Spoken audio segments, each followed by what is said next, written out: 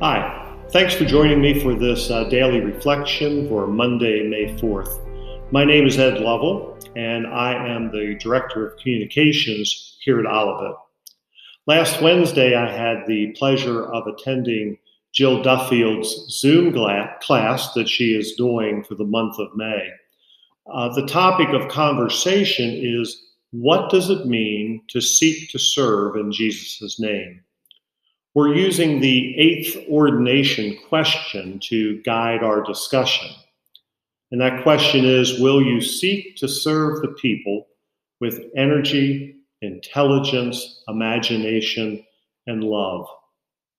We spent time last week talking about what service looks like and who we should be serving.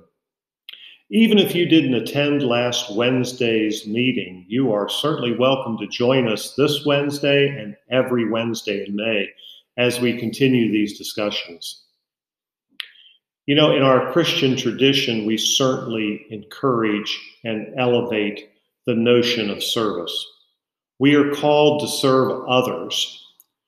From the Good News version of the Bible, we read what God considers to be pure and genuine religion. And it says that it's this: to take care of orphans and widows in their suffering.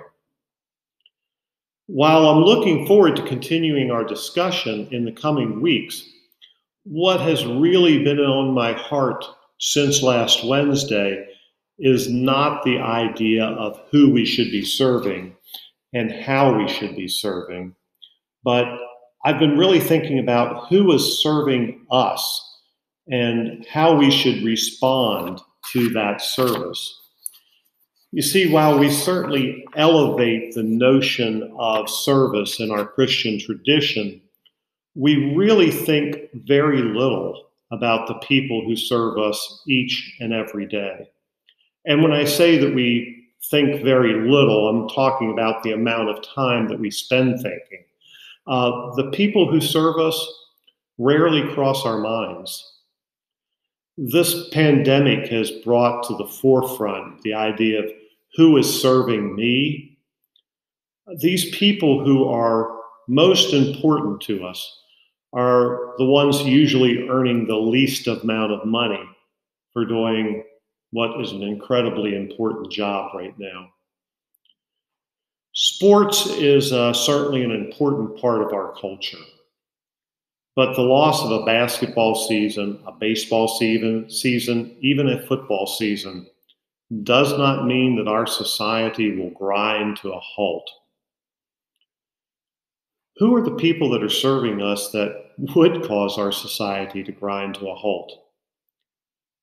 How about all the people who are ensuring that our food chain stays intact? People keeping grocery store shelves stocked. People running the cash registers. I read an article the other day that said that the people running the cash registers have the most dangerous job in a grocery store, because everyone who comes through the store is going to walk right past them. Every item they touch has been touched by multiple people. People who are cleaning our stores, our clinics, our hospitals, our rest stops, people who are ensuring that the mail keeps coming. You know, people who work in the meat packing industry have recently been told they need to return to work, even though factories have been hotbeds of infection. Apparently, we just need our hamburgers. Each and every day, we're served by people seen and unseen. You know, I personally haven't been to a grocery store since March the 12th. I'm one of those high-risk individuals due to my age and some pre-existing health concerns. I'm counting on somebody else to do my shopping for me.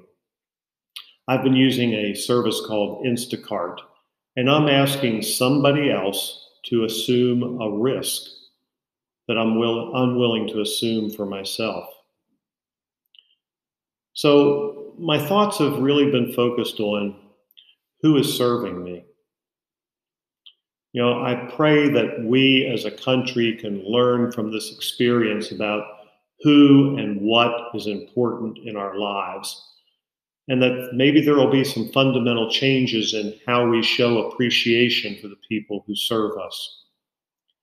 My challenge to you this week is to think about who is serving you, to pray for their safety, and to show appreciation for them. Let's pray together.